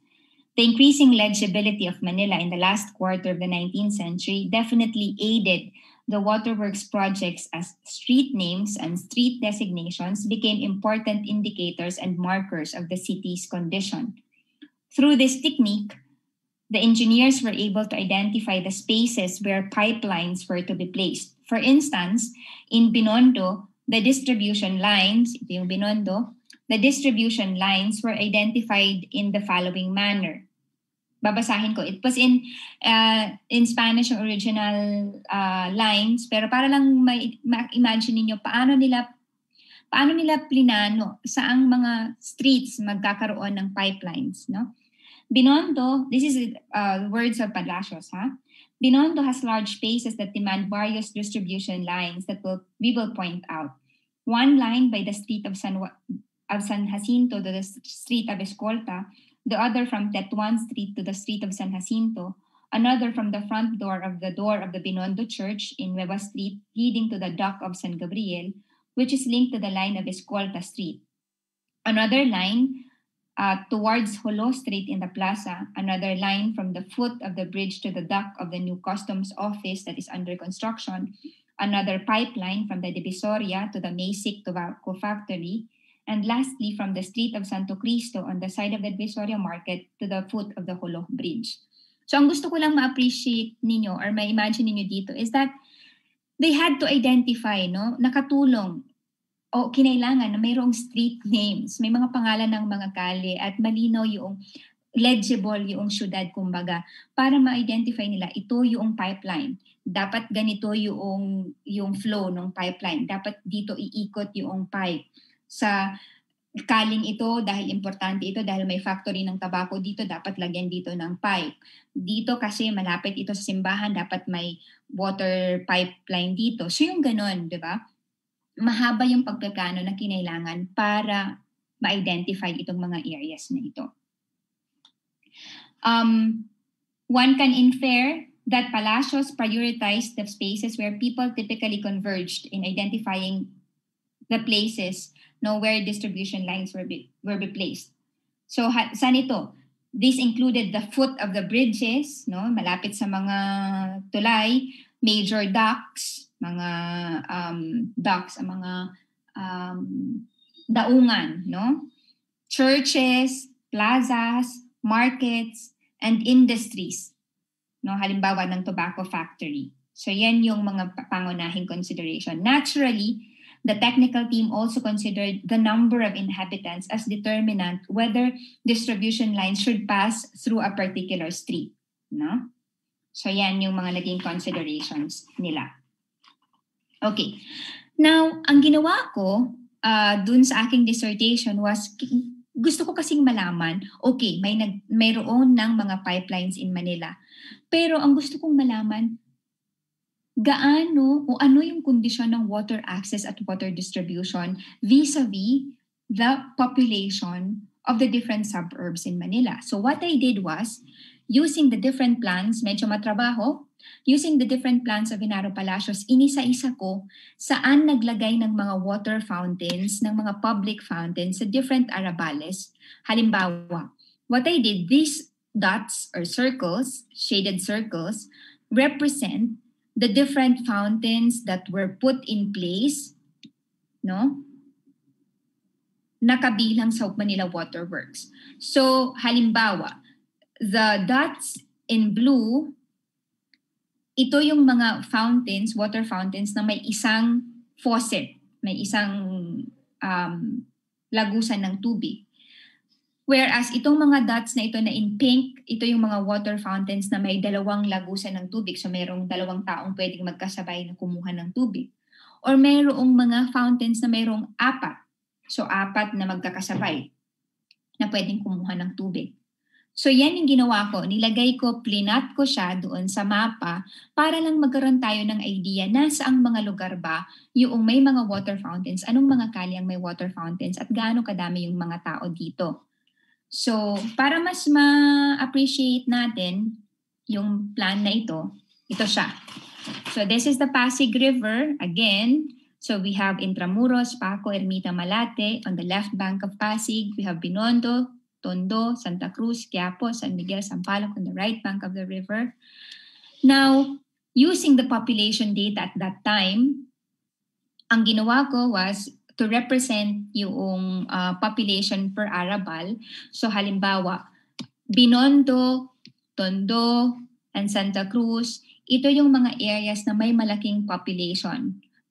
Umiikot sa 37,000 to 57,000 na katao or 17,000 to 37,000 katao. So makikita ninyo, the bigger the orange circle is, ibig sabihin, ito yung areas, ito yung arabales na densely populated. So makikita natin yan, Binondo, Tondo, Santa Cruz. Whereas yung mga Malate as well, may maliliit, Quiapo, Paco, Quiapo, Paco, San Miguel. Kasi Intramuros medyo nasa kalagitnaan siya. Now, ang ginawa ko, gusto kong tignan yung ratio ng tao sa water access.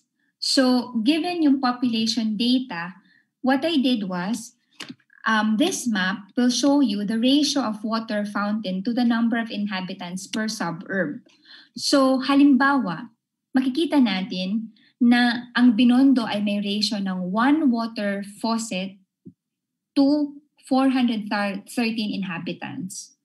Kung ikukumpara mo yan sa Sampaloc na ang isang water faucet ay nagsiservisyo sa 955 residents of Sampaloc, or Malate na ang isang water faucet ay magsiservisyo sa 1,071 water residents. So what I want you to appreciate here is that makikita natin ano yung mga areas na mayroong relatively had better access to had better water access at that time, at ano yung mga areas na worse yung kanilang water access. So, tingnan na lamang ninyo yung mga kulay. Yung areas na lighter yung shade, ito yung areas na relatively mas okay yung kanilang water access. Halimbawa, Santa Cruz, 1 water faucet to 300 inhabitants. Whereas, the darker you get, yung shade, ibig sabihin yan, mas mahirap yung water access in these areas. Malate, Ermita, Sampaloc, and Tondo were the areas that had poorer water access, whereas Intramuros, Binondo, Santa Cruz, sila yung may mas okay. And then Paco, San Miguel, and Quiapo, sila yung nasa gitna. No? So yun yung para ma-appreciate natin, no, yung water access. Now, what I also did was, towards the latter part of the 19th century, sa archives, merong mga makakapal at sobrang daming mga resibo ng tubig. Kasi at first, yung water fountains na inilagay sa Manila was libre. Pag ang tubig ay manggagaling sa public water fountain, libre siya, walang bayad. But then in the late 19th century, ina-introduce yung concept ng domesticated water. Water was then led to the private homes in Manila. Water then was quantified. Water was sold. Sorry, wala na akong battery. And water was sold and water was domesticated. So ito yung isang example ng isang resibo noong 19th century. Makikita ninyo dito yung resibo. Ito yung klase ng resibo ng tubig. Halimbawa, from the Ayuntamiento de Manila, Mes de Octubre a Diciembre, from October to December 1897, ito, Suministro de Agua or Water Supply, Don Abraham Garcia. So si Abraham Garcia yung kliyente. Nakatira siya sa Plaza Cervantes del Distrito de Binondo. So taga Binondo siya. Okay? Ang kanyang kinonsumo na tubig ay 157 cubic meters ang consumption niya ng tubig sa loob ng 92 days. So in 3 months, he consumed 157 cubic meters of water na daily meron siyang consumption ng 1.715 cubic meter daily yung consumption niya. So ito yung kanyang kailangang bayaran. Kinailangan niyang magbayad ng 6 pesos and 31 centavos for the 3 months na nagkonsumo siya ng 157 cubic meters of water. So marami ito, maraming mga resibo ng tubig ito. So ang ginawa ko kasi, gusto kong malaman ano yung mga areas na ano yung area sa Manila na unang nagkaroon ng private water supply o mga kabahayan sa Manila na unang naserbisyohan ng tubig sa bahay. So what I did was using these recibos, isa pang example ng resibo, ito naman si Mariano Limchap, taga San Miguel naman siya.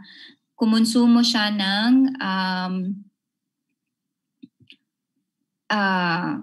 nasa 20 plus cubic meters. He had to pay 30 pesos and 74 cents sa loob ng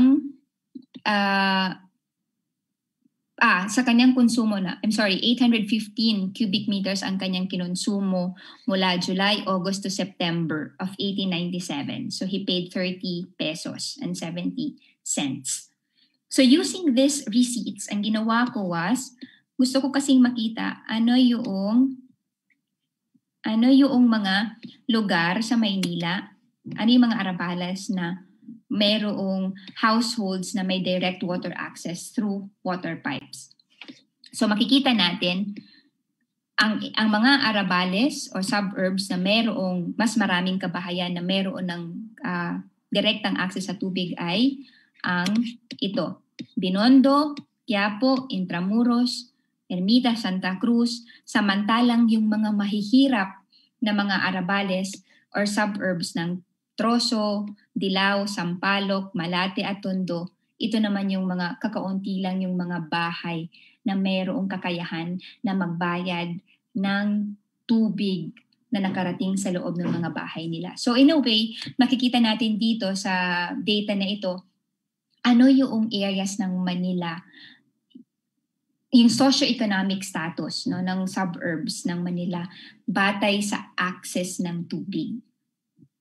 Na alarming kasi kung tutuusin mo yung mga lugar na maraming tao, ito yung kaunti lang yung public water fountains at ito lang din yung mga bahay na kaunti lang yung may water access like Tondo, like Sampaloc, kasi ito yung mga lugar kung saan nakatira ang mas maraming natives at mas maraming mga lower class Indios in the 19th century, in the late 19th century, compared to the burgeoning areas, the economic centers of Binondo, Quiapo, Santa Cruz, na mayroong mga commercial establishments, and of course, Intramuros. Okay? Yan. Sige. This is the last slide.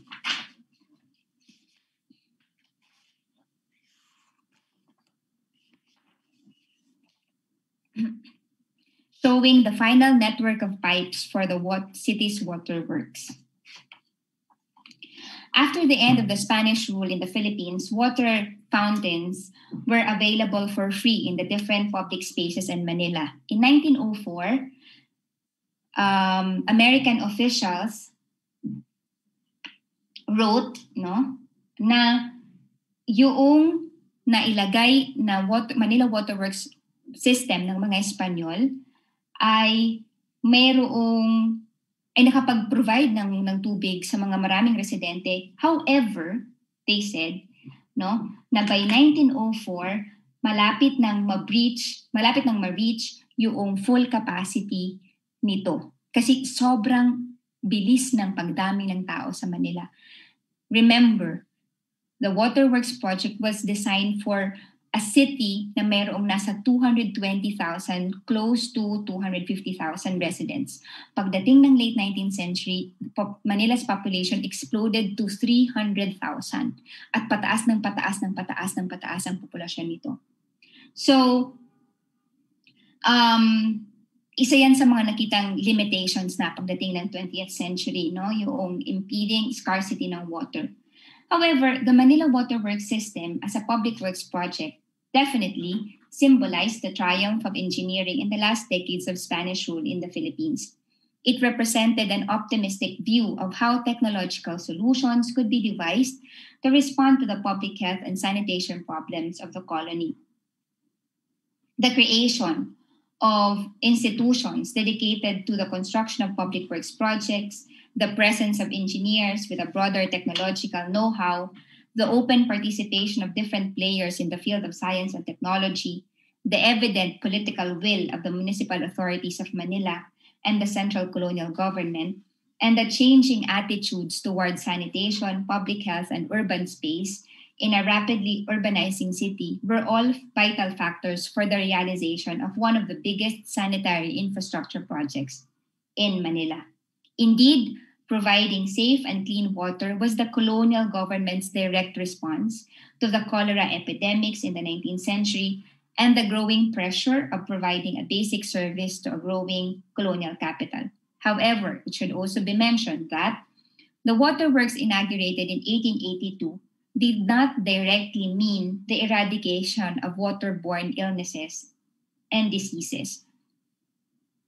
This presentation, halimbawa, dun sa latter part of the presentation, exposes that the laying out of the waterworks system did not guarantee equal access and full distribution of clean, safe, and affordable water for the entire inhabitants of the city. In Manila, while it is important to recognize the construction of a revolutionizing public work, which was the waterworks project, it is also equally important to ask, what was the reach of the water supply in Manila? Who had access to it? These questions, once answered, would paint a picture, such in the case of Manila, of an incomplete modernity, because there were also citizens who laid claim to potable water, and there were residents who were left to make do as best as they could. So, yun yung naging case ng Manila. Certainly, no, the waterworks project in Manila presents a very complex intersection between technological innovations and the many layers of the politics of sanitation and water access in the colonial context. As with other goods and urban services, the circulation of water and its mechanisms of access and as well as exclusion reveal relations of economic and political power. So maraming salamat po.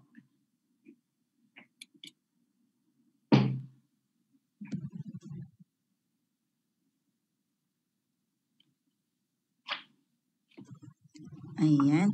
Maraming salamat, Dr. Ros Costelo, para sa inyong napakamakabuluhang pagbabahagi ng knowledge tungkol dito sa Patubigan Carriedo. Ngayon po, dadako na po tayo sa mga ilang katanungan na nakalap natin sa ating Facebook Live. Unang tanong mula kay Kim Jr. Magandang hapon po. Meron pa rin po bang naiwan na relics na ang Carriedo water system sa kasalukuyan? Halimbawa nito yung mga water pipes. At ano pong nangyari sa El Deposito sa noong panahon ng kontemporaryo bago ito naging pinaglabanan shrine? Masyadong mahabang kwento to, ma'am, pero ano pong...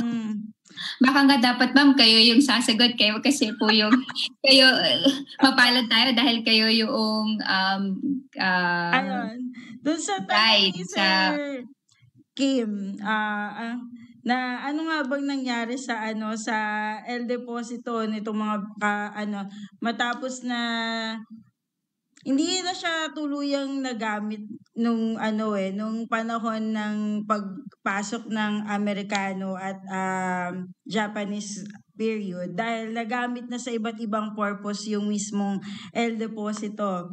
Naging parang naging imbakan ng mga armas, naging ospital, ganun.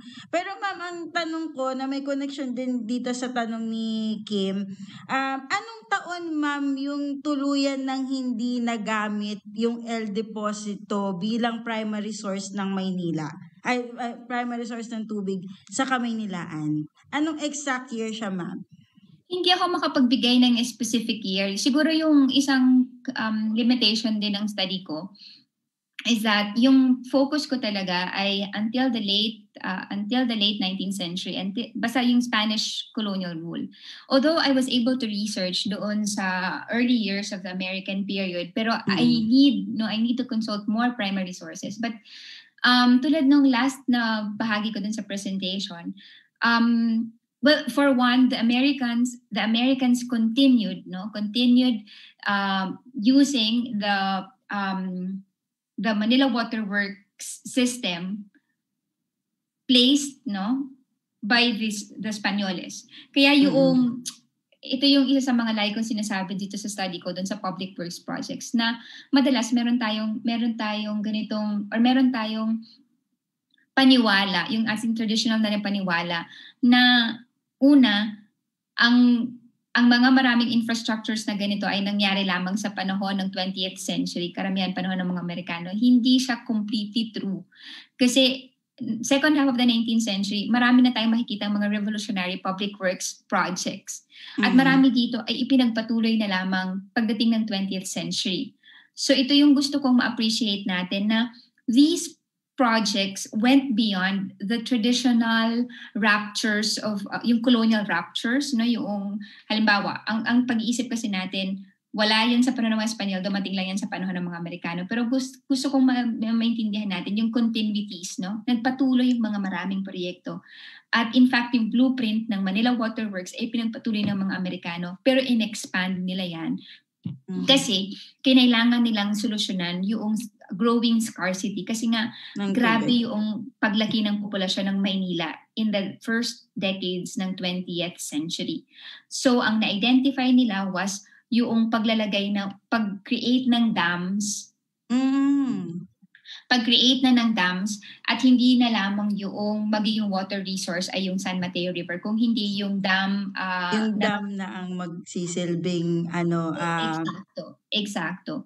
So magandang tanong yan, kung anong year specifically, kasi kung actually for me nga mahirap ma-identify kasi ano ibig sabihin natin ng specific year, kasi kung titignan mo yung pipelines, pinagpatuloy yan. Hindi naman nila tinanggal yung pipelines Hindi nila tinanggal, pinagpatuloy. So yung siguro yung tanong ay yung water reservoir, maybe yung El Deposito. Kasi yung El Deposito ay naging highly contentious space siya kasi pinag-agawan siya, di ba? During the Revolution, yung meron tayong NHCP researcher, si Paolo Calamlam, he did a very good paper on this, kung paano naging contentious space yung water reservoir, yung El Deposito, for the Katipuneros, for the Filipino revolutionaries, for the Americans and Spaniards, because who controlled water at that time sa panahon ng Revolution, had power, di ba? So, pinag-agawan nila yung area na yan. So, siguro yung tanong ay yung water reservoir, per se, kung kailan siya huling ginamit as a water reservoir. Pero the pipelines continued yung paggamit dito. Thank you, ma'am. So, nabanggit niyo, ma'am, yung... sorry, may isa pala. Yung kung meron bang nagpatuloy na mga water hydrants, meron, di ba? Kaya siguro kunin natin yung chance na ito na imbitahan sila kung pwede nang pumunta sa Museo Deposito, kasi di pa meron ilang naka-exhibit na public na water hydrants. Meron ditong original pang water hydrant na parang ito na yata yung last na dating located sa Paco Cemetery. Yes. Pero ma'am, may I also ask, yung di ba meron tayong water hydrant and the fire hydrant and the fountain. Magkaiba ba sila ng ng purpose? Saka ano yung mas maraming na-establish, yung mga fire hydrants or yung fountain mismo?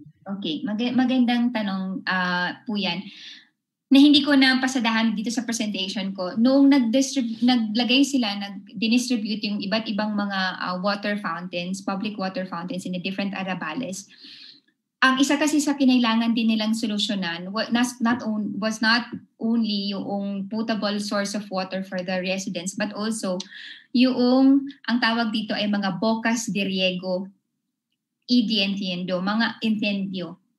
Mga mga ito yung hydrant na gagamitin para linisin ng mga kalye. Na-imagine yung mga yan na merong ilalagay na hose. Oo, lalagay sila ng hose na manggerang tawag. Tapos, panglilinis sa mga kalye. Kasi at that time, concern yung public hygiene, sanitation, diba? So, lalong-lalo na kapag madumi na yung mga kalye, gagamitin siyang panglinis sa mga kalye. At pangalawang mahalagang problema, malaking problema din sa Manila at that time ay yung laging pagkakaroon ng mga sunog. Yan talaga yung So kasabayan ng install ng waterworks system in Manila ay yung pagsasaayos din ng Cuerpo de Bomberos sa Manila. Kasi kapag sa panahon ng insendyo, ng fire, ginagamit yung mga bokas na ito. Usually yung mga public hydrants na ito, water hydrants na ito, meron siyang merong area kung saan aagos yung inuming tubig at yung may area naman kung saan aagos yung tubig para sa insendyo, para sa fires at paglinis. Mas marami syempre yung para sa inuming tubig.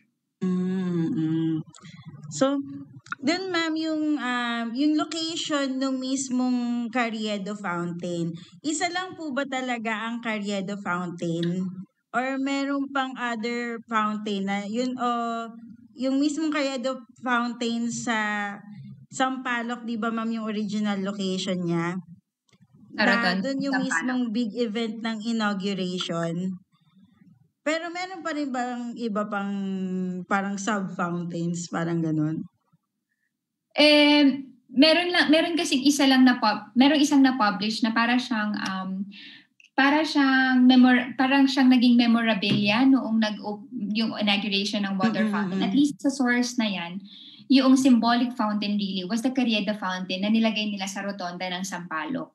Yun yung symbolic fountain na very artistic yung pagkakagawa, di ba?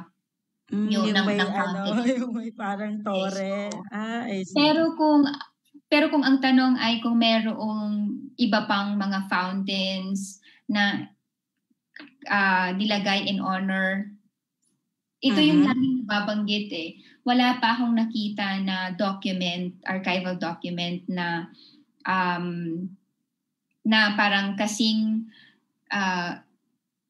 nakatulad nung Carriedo Fountain na nilagay nila sa Sampaloc. Yung the rest ay mas mga simple na mga water hydrants. Thank you, ma'am. Ayan. Ang tanong ni John Paul, ayan. Pero na-discuss yun na rin to kanina, ma'am. Maliban sa Intramuros, saan pa po ba may mga pipe water system noong Spanish colonial period? Actually, hindi lang siya sa Intramuros, no? Yun nga yung pinakita ko dun sa latter part ng presentation na ang madalas kasi di ba na pagtingin o yung very traditional na pagtingin, Intramuros lang lagi yung merong mga ganitong city. Kasi andun yung that's a misconception. That's a misconception na kailangan nating i-correct. Pagdating ng 19th century, in fact, mas maraming mga Espanyol ang nakatira na sa labas ng Intramuros. Problema na nga ng colonial government, yung o maraming mga dokumento ang nagsasabi na wala nang gustong tumira sa loob ng Intramuros. True. Kaya mayroong problema ng mga na ino-occupy ng mga taong walang bahay yung mga areas ng Intramuros or di kaya may problems ng sanitation kasi abandoned yung houses sa Intramuros. Kasi lahat sila, karamihan sa mga Spanyoles, meron silang second residence sa outside of Intramuros. Especially in Binondo, in Santa Cruz, yung areas kung saan nandun yung commercial activity, yung vibrant commercial activity in Manila in the 19th century. Wala sa loob ng Intramuros kung hindi sa labas. Kaya kung mapapansin mo nga,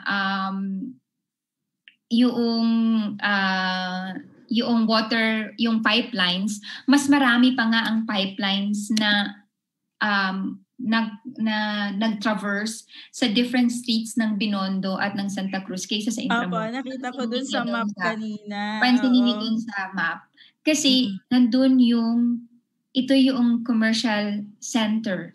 Yung political and religious center Intramuros, yes, pero the commercial center was that area of Binondo, Santa Cruz, Quiapo. Nandun ang mga tao. Doon sila gumagalaw. Kaya dito nagkaroon ng mas maraming pipelines. Opo.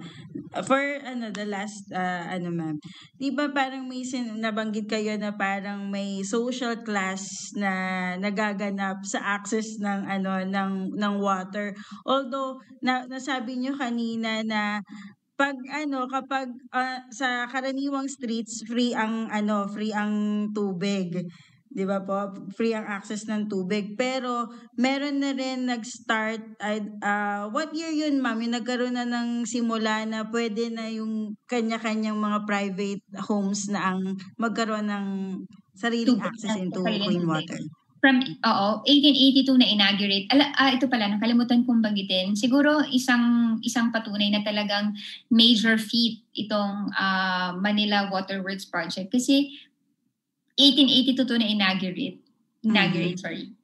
Isa ito sa pinakaunang complex waterworks system in the Asian region.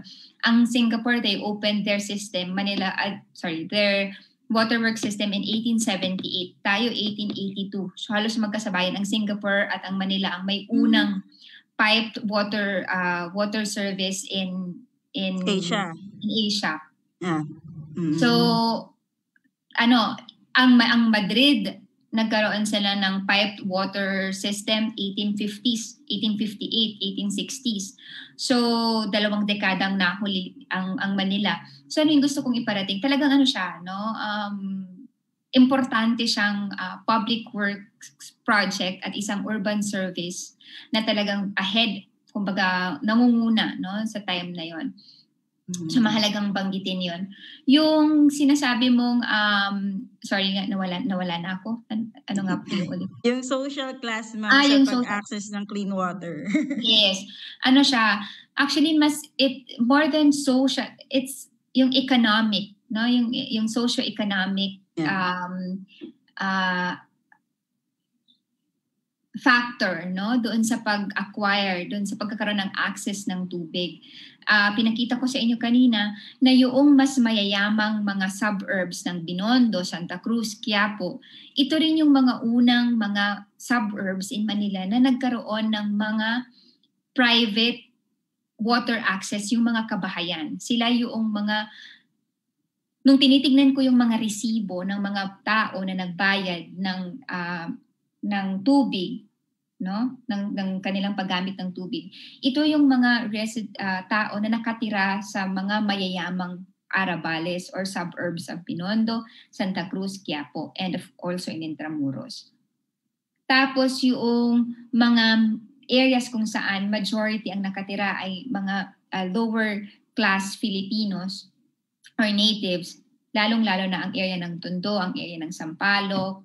Ito yung bihirang-bihira lamang yung mga private households na nagbayad ng tubig, ng private water access sa tubig. Pero ma'am, kung ikukumpara yung halaga ng tubig nila before sa ngayon, magkano kaya nag-range? Katulad ma'am yung resibong na pinakita nyo kanina, di ba interesting yung magkano 6 pesos or 20 pesos for 3 months? Magkano na kaya yung halaga nun ngayon? Para ang hirap. Lagi kasi sa akin yung natatanong pag may nagtutour kasi 'di ba yung halaga ng tubig pag sa Pasig River is 2 pesos and 50 centavos isang tinaha. Pagka galing sa San Juan streams ay 12 pesos and 50 cents. So mas mahal, mas malinis, mas mahal. So pero yan before yan noong Manila Waterworks, before yan ng pipe water system. Nung yan kasi kaya din dahil yan ay binibili sa mga tinatawag na mga aqueduct, mga water treaters, no? Pero pwede siguro nating tignan kung halimbawa doon sa resibo pwede nating Alright? Pwede nating makita halimbawa kung ito, 37 pesos ang binayad para sa 800 cubic meters. Oo, tama. Sige, So, pwede search ninyong ko yan. Yung sa cubic meters na meron ang it's either Maynila or Manila water, kung magkano na siya i-convert mo. Oo, halimbawa tingnan natin itong sige, para lang maano natin 'yan. Halimbawa, okay, ito ang binayaran niya ay 30 pesos. 30 pesos. Sabihin na natin 31 pesos. Tapos, ang kanyang kinonsumo ay 815 cubic meters. Tingnan lang natin. Nasa 0.03 or 0.04. Parang nasa 0.04 cents per cubic meter. Nasa ganun siya. So, di ko alam kung scientific enough yan, pero para lang magkaroon tayo ng idea. Yung siguro yung maganda ring banggitin, marami sa mga private households na mayroong direct water access. Ito rin yung mga apelyido na halimbawa ang mga paterno. Yung mga kilalang pamilya talaga. Sila rin yung mga... Kanina ma'am, yung limhap. Di ba parang kilalang Chinese? Paternos, limhaps, the Barretos, the Tuasons. Basically yung yung 19th century, late 19th century Filipino mestizos. Yung mga middle class families also na alam nating mga movers ng Philippine economy ng 19th century. Ayan. And this ends our our lecture and open forum. Thank you so much, Dr. Ros Costelo. And to officially close this webinar, may I call the Shrine Curator of Museo El Deposito, Mr. Jonel Birabusa.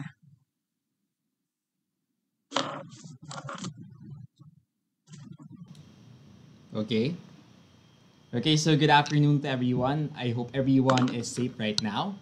So as we end this online program in commemoration of the 139th anniversary of the inauguration of the Manila Waterworks system, I would like to thank you all, especially to our research speaker, Dr. Ros Costelo. Thank you very much for sharing to us her research and expertise in this topic.